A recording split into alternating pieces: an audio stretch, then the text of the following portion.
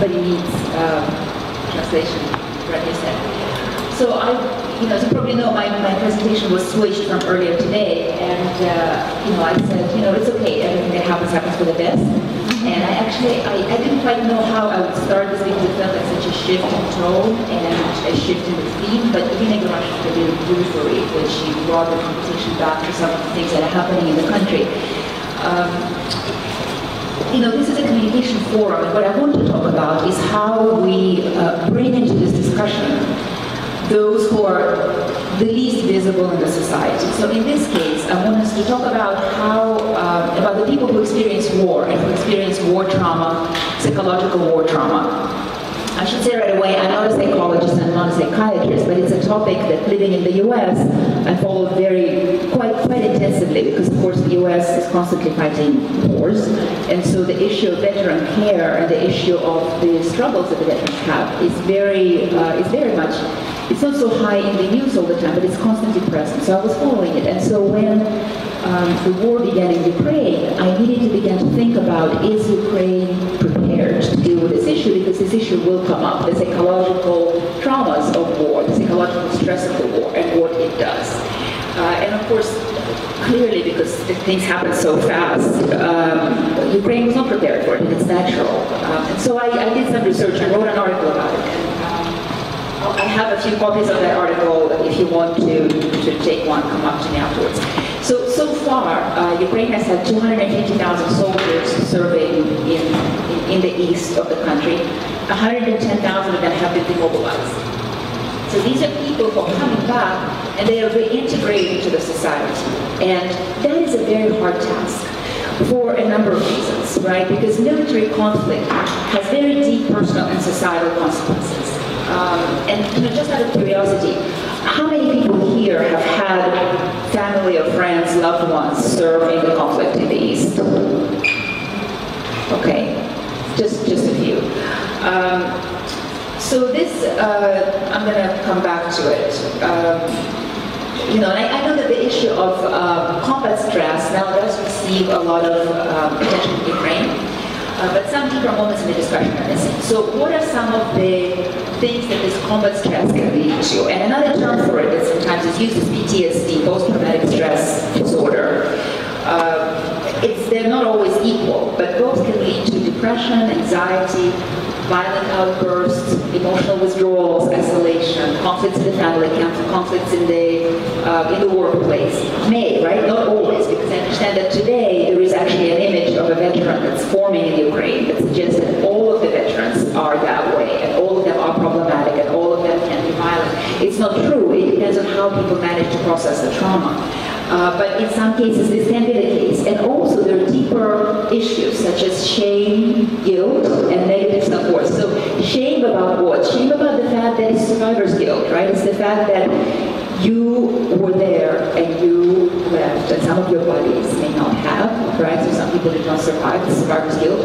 And shame because as a soldier, you break certain rules that are very strong in our society, right? You have to kill, right? And for us, one of the greatest sort of foundational statements is that thou shalt not kill, but people do. And so it's very hard. There is the issue of, in the US, they now talk about moral injury, that the soldier feels that he or she stepped over certain boundaries, and now they don't know how to live with themselves when they come back. So that's a big issue. So how do other countries deal with it? I thought that it would be really interesting to look at the statistics. In Ukraine, unfortunately, the statistics are really hard to come by, and it's one of the problems here that needs to be, it's one of the issues that needs to be improved. In the US, 15 to 25% of veterans suffer from post-traumatic stress disorder. In Canada, it's about 10%. In Israel, 1 to 2%. So that's quite a huge difference, right? So 1 to 2% in Israel, 15 to 25% in the US. So the question, the good news in this is clearly there's something that we can do that can make that difference. Some things we can do, some things we cannot. But there are some things that can be changed, some things that depend on us. So what are some of those things? I'll get to that, but let's talk about something. Let's talk about some of the problematic issues, for example, in the US also. In the US, the homelessness level among veteran population population is huge. On any given night, 50,000 veterans are homeless. 50,000 every night, right? There's a population of about 20 million veterans in the U.S. United States fights a lot of wars. But 50,000 of them are homeless, and a lot of times it's attributed to post-traumatic stress because people were not able to reintegrate. How is it in Ukraine? We don't know. Again, we don't have statistics. In Israel, it's not an issue. Another problem that we have is suicides, veteran suicides. In the U.S., 22 veterans commit suicide every day. So it's basically every hour. Now, some people say that this should be taken into context. That's approximately how many suicides occur in general in the U.S. population. Still, it's a huge number. In Israel, it's very, very small. You have 28 cases of suicides in 2010 among veterans, 7 cases in 2013, 5 cases in 2014, and that's considering that the whole society served, right? So basically the entire society, 60% of people in Israel served. So among that, such a small number of suicides, that's pretty significant, right? So again, we can ask ourselves the questions, why is that? What is the difference? So one of the things that we know is that the society to which a veteran returns, to which a soldier returns from war, plays a big difference. Some societies are simply better at integrating their veterans than others. So what plays a role? If you take the U.S., only a small percentage of people serves, right? It's not a volunteer army, it's not a conscription army, right? It's a volunteer army. People, only those who want to serve, serve, right? So there's no general conscription. It's a very small percentage. Wars are fought far away, right? In far away countries. People are deployed for long periods of time. So when they come back, first of all, when they are away at war, the country does not change. Nothing happens in the country. As one veteran wrote, or said, I read it in an interview, he said, I went to war and the country went to the mall, right? So the country went shopping while he went to war. So he's there defending the country. He comes back, the society, the country lives as if nothing had happened. Meanwhile, he has seen death, he's lost his friends and buddies, right? It's been a life-changing experience. That makes integration very, very, very hard. So even though the U.S. has great medical services, great veteran care, everything is there, but the society is very hard to reintegrate back into. People feel misunderstood, they feel that their loved ones can't ask them the right questions, they can't share their experiences, it's very hard. On the opposite scale is Israel, where, again, 60% of the population serves. The only two categories of people who don't serve are the Arab population and the Orthodox, highly religious people don't serve. The rest serve. So what happens? People come back and their boss has served, their work colleague has served, their family member has served, their neighbor has served. They know exactly what this person has just gone through. So they feel that it's already easier to integrate because of that. And moreover, the country is small, right? All of the conflicts are fought basically right at its borders. When there is no active warfare, people come back from service, right? They come back home every couple of weeks, you know, and they spend the weekend at home, they have Shabbat dinners at home. They are never too far separated from normal life. So when they come back, it's easier to reintegrate. So knowing this, we can ask ourselves, how is it in Ukraine, right? Ukraine doesn't fall into either one of these categories. It's a bigger country, you know, a larger percentage of people serves, but not quite the full society, right? So you can start thinking about these categories and think, how hard or how easy is it for returning veterans to reintegrate? And what can we do to make it easier?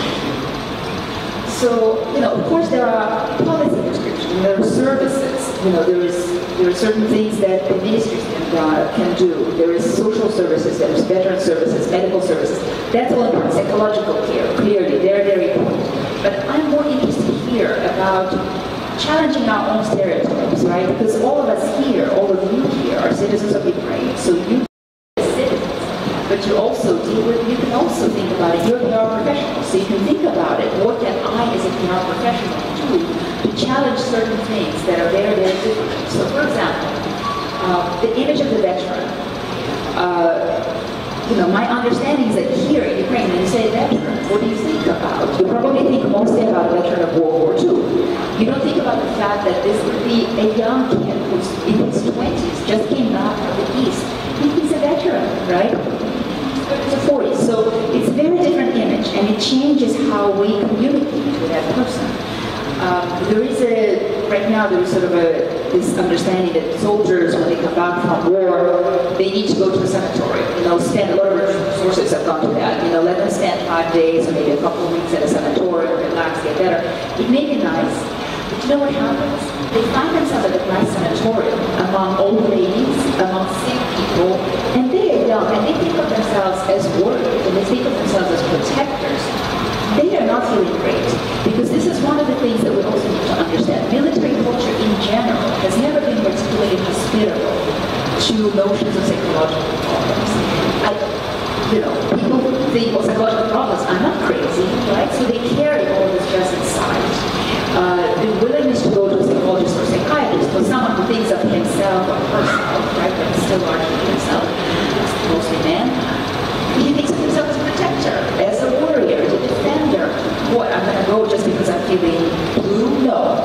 Right? So we need to change that. And in the U.S., they've been doing some very interesting things, actually, to change that perception. When you have time, look up a website called realwarriors.com. So the Department of Defense has given, I think it's $2.7 million. It's a lot of money, but in the context of the Department of Defense's budget, it's small change, right? So they gave a small amount of money to build this website where they are framing the language around psychological problems, around PTSD, and around warriors, around soldiers going to ask for help. So first of all, the website is called realwarriors.com. You go on that website, and it's all about filled with videos of soldiers, including high-level officers, commanders, who are talking about how they dealt with combat stress and how hard it was for them, and how much anxiety and depression they felt. They couldn't come back and have a harmonious relationship with their wives. So when somebody comes to that website and he's having doubts about whether or not he should go and ask for help, he looks at it and says, well, you know what, I'm not crazy. It's actually normal. A lot of my peers do that, a lot of my commanders do that. Right?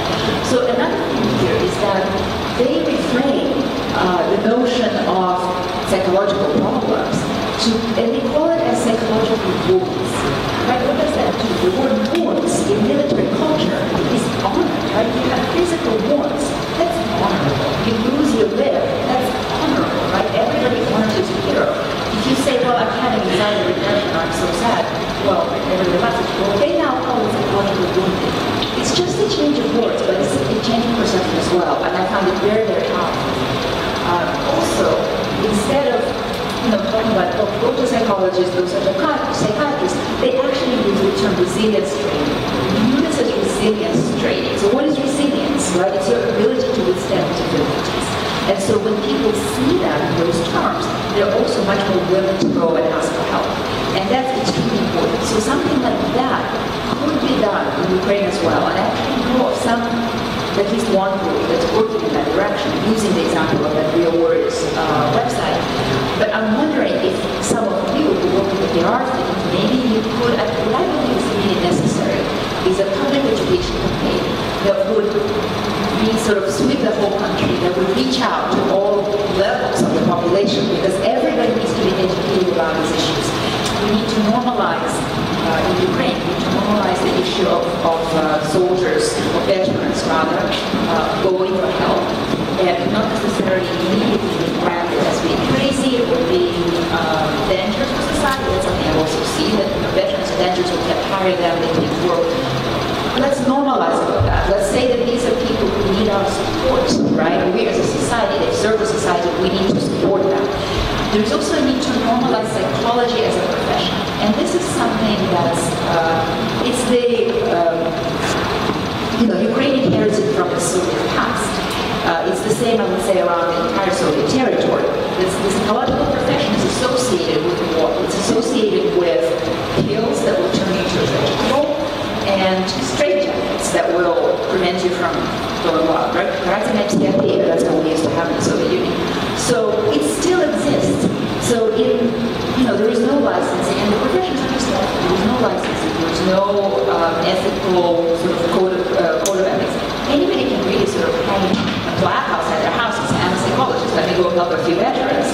So that also needs to change. That's a policy issue, so it may not be necessarily for communications forum. But it's something to be aware of. It's something to understand.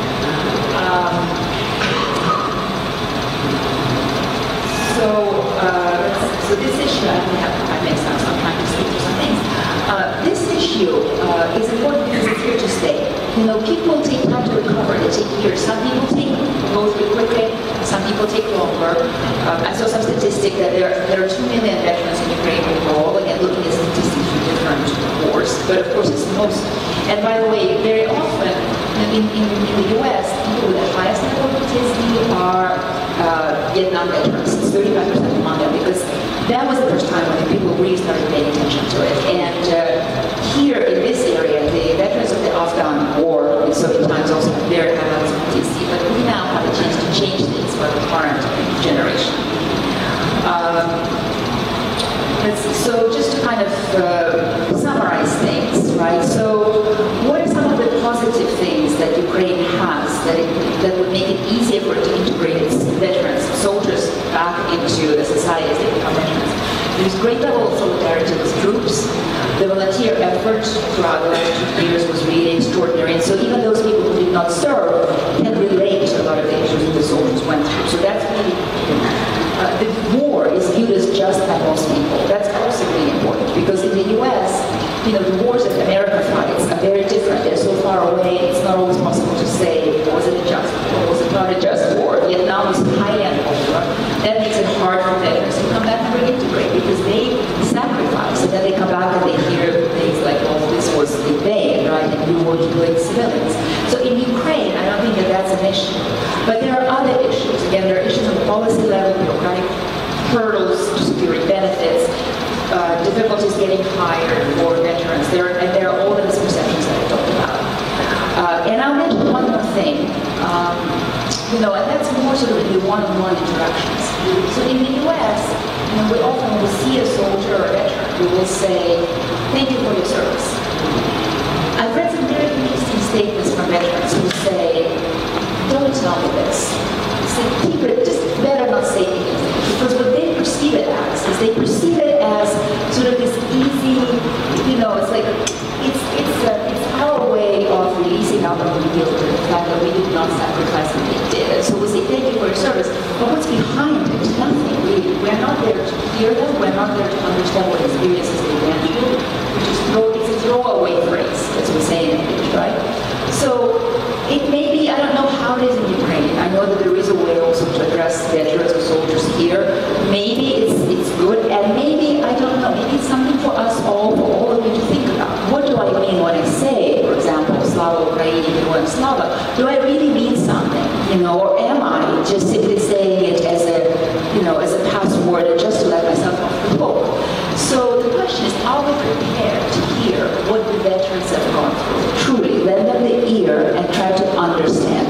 Because this is the issue of relating. You know, part of what will make it easy for them to get reintegrated is how well we can relate to them and how well they can relate to us. I think that, yes, I'll wrap it up here because my time is running out. But I would say that as PR professionals, you're especially well equipped to think about these issues. Maybe you can, you know, do some more volunteering and help some nonprofits who work with veterans.